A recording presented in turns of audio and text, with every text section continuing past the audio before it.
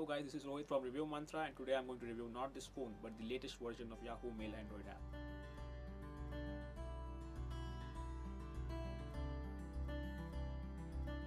So let me open the app. I'll just have to tap, select multiple mails. You can either delete them, for a fraction of seconds you can undo them, also mark them as unread. Just have to swipe it, mark as read. Similarly, you can also delete it. There is one cool feature of a smart filter. Let me type here Yahoo in search. This is the normal search result. There are two additional options. If I click here, it will display the search results for images.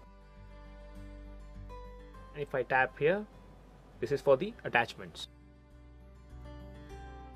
Here they are given a unique feature where you can actually add another mailbox. If I click on this, you can see the options of Yahoo, Google, Outlook or AOL. If I click on Google, enter the credentials of my Gmail account and accept this. My Gmail account would be synced to this app. Let me now check Smart Views. It basically filters the emails from either people, organizations or social media handles. If I click on people, it shows me the mails from different people. If I click on social, it is showing me the notifications from Skype, Facebook, Twitter, etc. Similarly, there are options for travel, shopping and finance. You can also personalize the folders. If I click on create a new folder, name it test.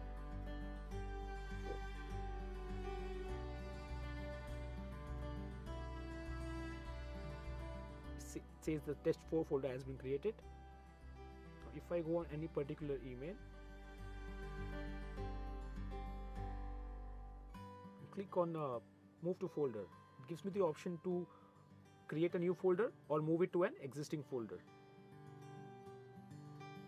It says 2 conversations have moved to test 4. If I go to any particular folder that I've already created, it gives me the option to rename or delete it. You can see the 3 emails has been moved to this particular folder, so it's a very good way to personalize your emails. There is a dedicated compose key to compose a new email, and it gives you auto suggestions. As you can see from here, select this.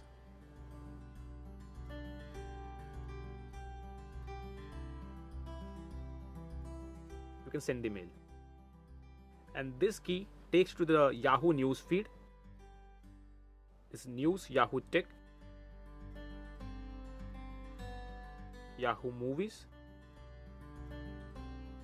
Yahoo Health,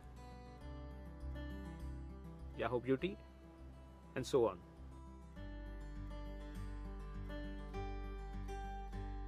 I feel that there are certain areas where this app can be improved. Like I was not able to delete the folders that I had created. There is no scheduler for reminder. Plus, I was not able to archive my email. These features are already there in the existing apps. So I hope that this gets resolved in the upcoming versions. So I hope guys you find this video useful. We invite your comments. Please hit the thumbs up and share button if you like this video. And please subscribe to our channel to stay updated on our latest videos. Thank you.